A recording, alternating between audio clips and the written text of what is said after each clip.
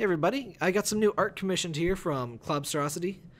You can find his Tumblr and Twitter and stuff in the description. I also put a little blog post, made a little blog post about it, that's in the description too.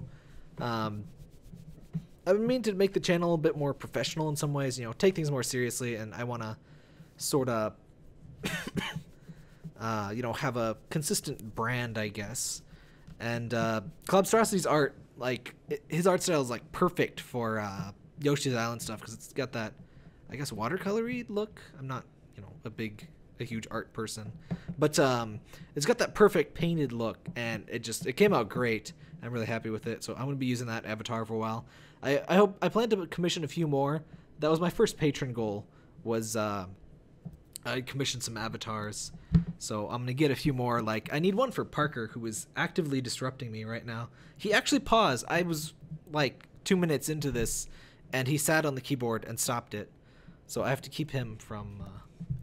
He's a part of the team too, as much as I don't want him to be.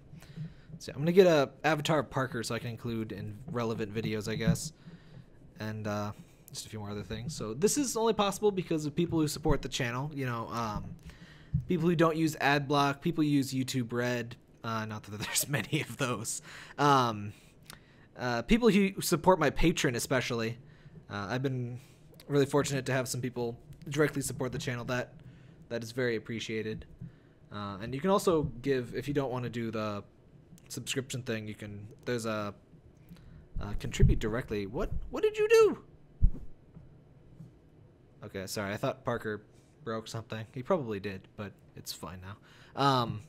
But yeah, I've been meaning to do a video about what my Patreon is all about. I should really just get that over with, but I'll do a shout out for all my current patrons when I do that too. But thank all of you, and thanks everybody who's been sticking around. Do you have any words to add to this, Parker? No, he just wants the pets.